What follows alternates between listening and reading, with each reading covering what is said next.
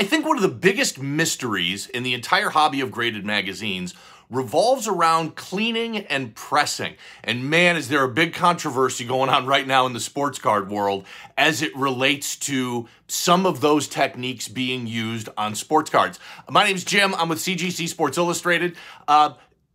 So I wanted to do this video because the sports card controversy got me thinking. And if you haven't been following it in the last couple of weeks, there's been a Victor Wembanyama 1-of-1 card that was pulled. There was a service that, I don't know the right way to say it, prepared or prepped that card for grading. It graded a 10 by PSA, and it's probably $1 million plus card. But there's been this massive controversy that has erupted around this. And let's take a few minutes to dive into it, and then we're going to talk about magazine pressing. So basically, this company prepped this Victor Wembanyama 1-of-1 card that's going to sell for $1 million. And I think it's up for auction either right now or it will be soon. And the guy that owned the card was at the PSA offices. They were creating some social media content. They were talking about it. Everybody's excited. And he gave a shout out to this company for prepping the card for him right there in front of everybody at PSA. And everybody was like, yeah, this is awesome. And social media blew up. And I'm like, this is cheating. You know, what you're doing, this is cheating. And other people are like, well, you'd certainly wash your car before you sell it, wouldn't you? So let's talk about this a little bit and from an intellectual standpoint and not a flaming Twitter comment standpoint. The grading companies make the rules. So if you want to talk about, and we'll get into this, the grading companies make the rules. And PSA has said, and this is a massive paraphrase, but essentially gets the point across, PSA has said, if you do anything other than wipe your card down with a microfiber cloth, that is alteration, and if we detect it, we will label it as altered. That's PSA's rules. It's essentially BGS and SGC's rules as well. Those have been the rules in sports card grading for a long time. Comics and magazines have different rules. So what CGC has said is pressing is perfectly acceptable. So let's paraphrase the way CGC views pressing. CGC has basically said, as long as you're not adding anything or taking anything away from the way that this item was produced originally, then that is acceptable. And pressing and cleaning doesn't do that. If I'm cleaning dirt off of a magazine, that was not there when it was produced originally, so that's acceptable. If I am pressing out finger bends or dents or creases or anything else like that, those weren't there when the item came off of the printing press, and so that is acceptable. So the controversy in the sports card world is kind of confusing to me because, you know, the grading companies make the rules. It's for us to work within those rules. Now, if you want to talk about, you know, the fact that the owner of that Wemby card shouted out this company in front of the PSA employees and PSA, you know, didn't do anything, well, that's a whole nother subject. But the idea is you are not allowed to do alterations like we do for magazines to sports cards. That's why I don't work on sports cards. I've had people message me and say, hey, can you do this for sports cards, Jim? No, I'm not. I don't do that for sports cards because it's against the rules. And I just feel that that would be disingenuous to do that. That's the hobby hasn't endorsed it. Pressing is fully sanctioned and endorsed by the grading companies that grade comics and magazines. So that's what it all comes down to, the rules. I get more questions about pressing than anything else, and it makes sense. So many people are coming into this hobby from sports cards.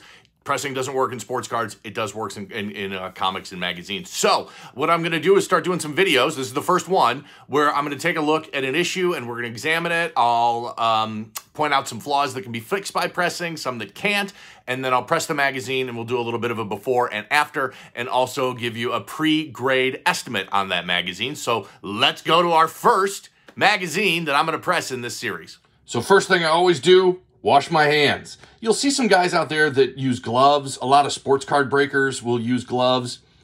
It's kind of personal preference. There's a lot of arguments out there as to why you shouldn't use gloves, but just what I do, wash my hands whenever I'm going to start touching a raw issue, so I've done that today. Love this issue that I'm working on here. So this is Ken Griffey Jr.'s first Sports Illustrated issue. You can see it's from May 7th, 1990. I always get excited when one of my customers sends me this issue because there's no 9.8 All of us in the hobby have been looking to get the first 9.8 on this issue.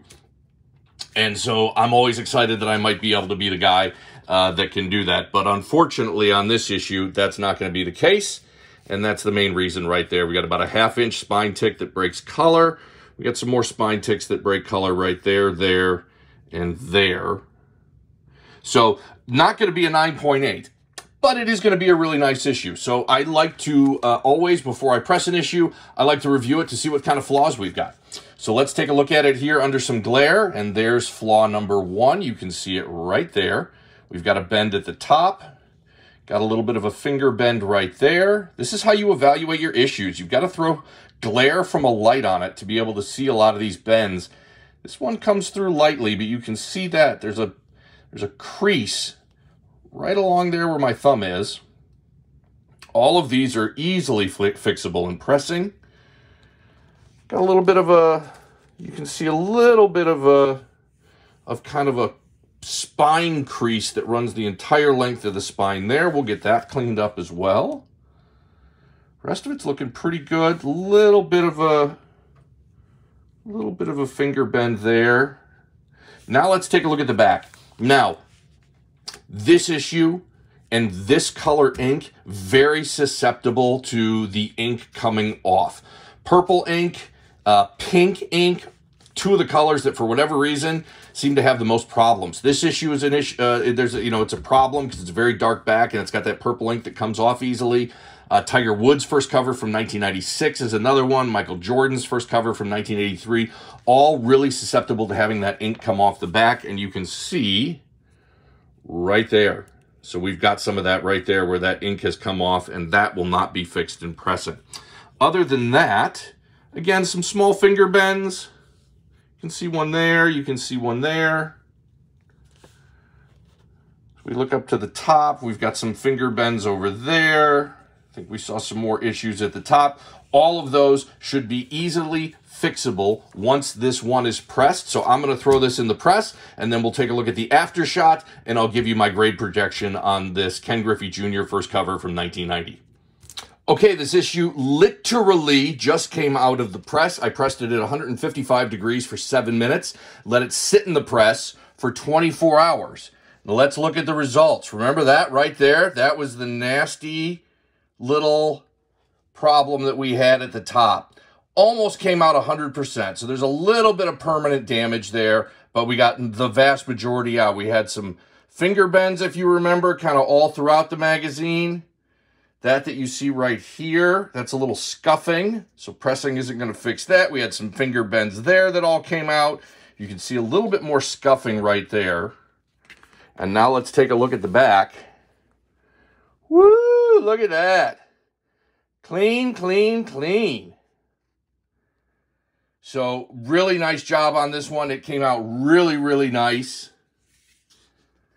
I think that before pressing, let's take a look at the spine ticks that break color that we had here. Those obviously didn't go away, and we've still got them all along the spine. I think before pressing, this was probably an 8.0. Now that it's been pressed, my grade projection on this is 9.0. I think there's an outside tiny little chance that this one could get a 9.2. So I'll do these before and after pressing and grade projection videos on a more regular basis. Hope you like this one. As always, appreciate you watching. If you're interested in my comic and magazine cleaning and pressing service, you drop a comment here on YouTube or find me on social media and shoot me a DM. I got the same username on every platform. It's CGC Sports Illustrated, and I'll get with you and we'll talk about magazine and comic pressing. Hope you enjoyed it. Thanks so much.